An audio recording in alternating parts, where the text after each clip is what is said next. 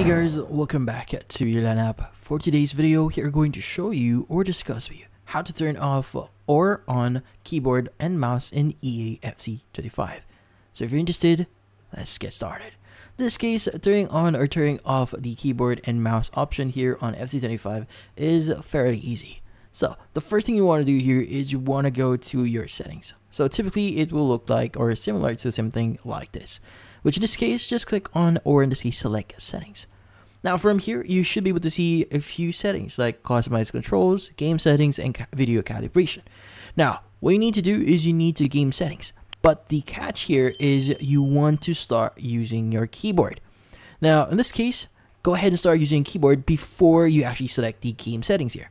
Now, once you select game settings or click on it, you should be able to see the option that says control device. In this case, you want to go ahead and basically choose whatever you want to use here, either just a keyboard or keyboard and mouse here if you want to turn that on. So just basically choose your control device. Now, in this case, once you've done that, you can go and go back, and basically that's about it. So hopefully this video was able to help you. Like and subscribe to App. Thank you for watching.